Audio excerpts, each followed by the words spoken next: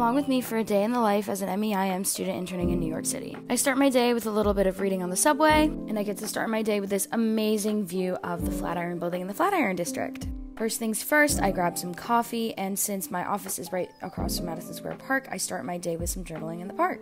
It's been really nice to just enjoy the green space and the beauty of a morning. I head into the office around 10:30. They always have music videos playing in the lobby, which is super fun. This summer, I am a marketing intern at Ultra Records, and so I get my morning started with some of the tasks that I have week to week. And then it is lunchtime. I got to see my good friend Harry Styles. I ate lunch while I enjoyed an Iconopop music video. I work ahead on some of our pre-save links for our upcoming releases, and I also make our weekly newsletter. So this is what our newsletter looked like for that week with all our new Music Friday releases. And then I headed into our conference room to do a little bit more work before we had a little surprise birthday party celebration for our executive assistant, and that was a day in my life.